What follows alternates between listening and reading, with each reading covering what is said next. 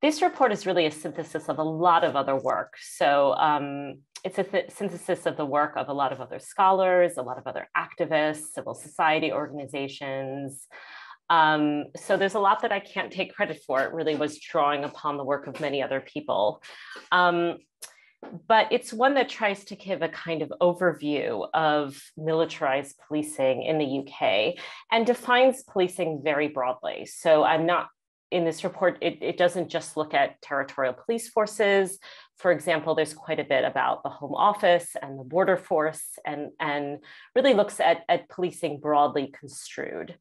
It also very much takes a global view, so tries to situate Britain within a broader global story, looking, for example, at the ways in which Britain has trained foreign police and security services abroad, and also the role of British firms in the export of anti-protest and surveillance technologies, because this is very much part of a global story.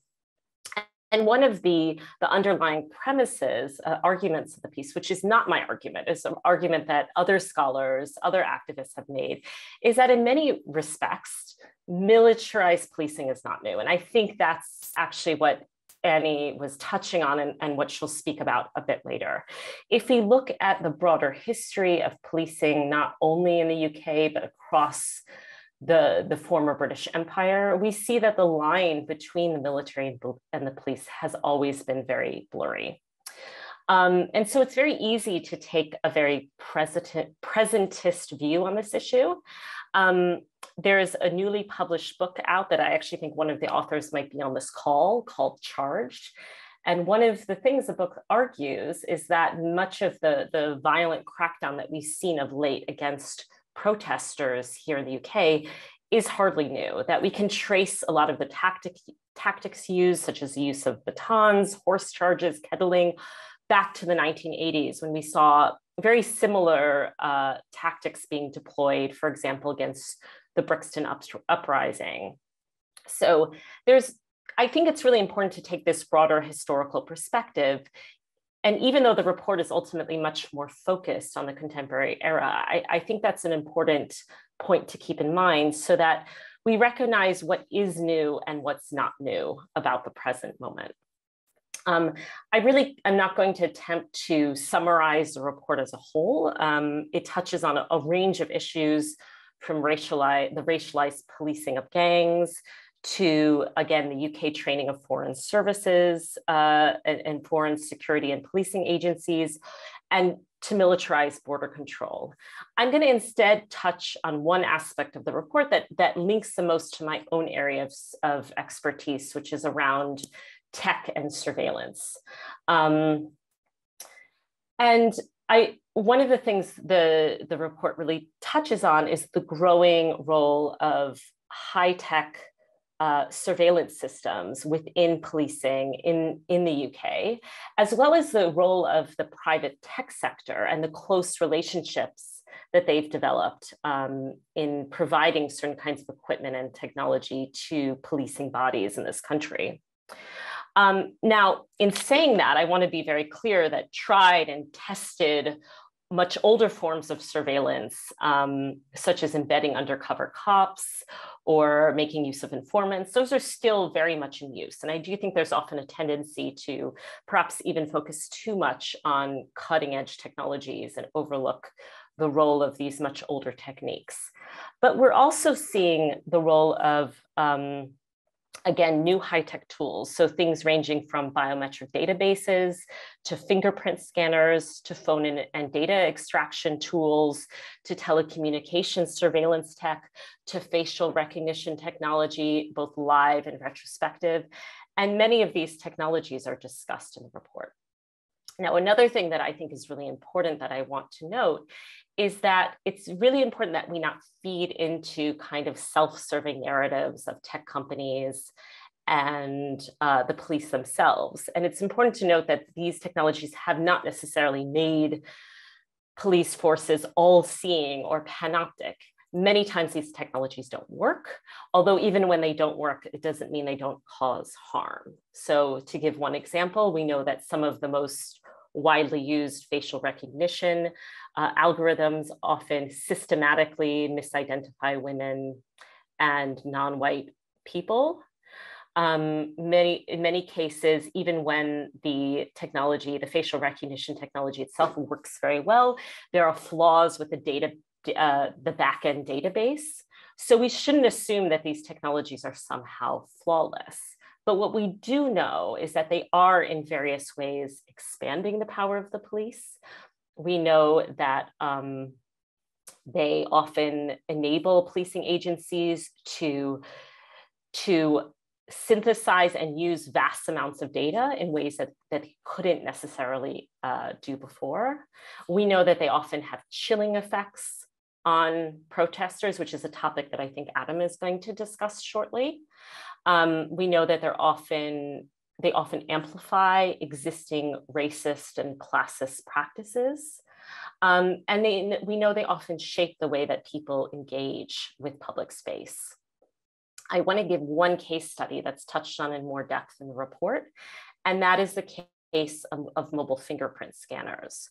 So over the last few years, more and more police forces have been equipped with mobile fingerprint scanners, which they're increasingly using during routine stop and searches. And what these scanners enable police to do is to cross-check people against existing home office databases. At the moment, that's the Immigration and Asylum Biometric System, which holds the biometrics of non-citizens who enter the country, and another database called Indent1, which is the Law Enforcement and Security Biometric System, which holds the biometrics of people taken into custody by the police. And there's growing efforts on the part of the Home Office to further merge these database backends. And this, again, gives the police much more unprecedented power. It, among other things, enables them to do, to effectively act, as border guards, so to speak, insofar as they can check on people's immigration status. And we know from the work of organizations like the Racial Justice Network and Yorkshire Resists that these fingerprint scanners have been disproportionately used against people, non-white populations, and non-white individuals who are stopped. So there's a huge discrepancy and disproportionality in the way that they're deployed. There was also an increase in their use during lockdown. And this is just one example of, I think, a very troubling use of biometric technologies in the course of everyday policing. It's also important to know the links between biometrics and combat more broadly. We know that to a large extent, many of these large mega biometric databases come out, their kind of increasing normalization and use come out of combat settings like in Iraq and Afghanistan. We know that the post 9/11 climate really helped to promote and facilitate their use and their normalization. And I also think what these kinds of technologies show us is also the growing role of the private tech sector in policing. We know that a lot of tech companies are seeing police and security agencies as a new kind of market for their goods and equipment. We know also that this often feeds into the logic of austerity and privatization. So police forces facing funding cuts are often being encouraged to turn to automated systems that ostensibly are meant to cut costs, ostensibly are meant to do more of the work and do work more efficiently, which I think is a somewhat dubious proposition. And we can see mobile fingerprintings as part of a range of techniques that are being used. Digitized techniques that are being used to increasingly survey the British population. And these often range, I would say, from very crude techniques like the use of social media surveillance, for example, looking at people's posts, often in an effort to make very dubious conclusions about their so-called gang affiliations, all the way to more sophisticated tools such as live facial recognition, which has been deployed, for example, in the streets of London.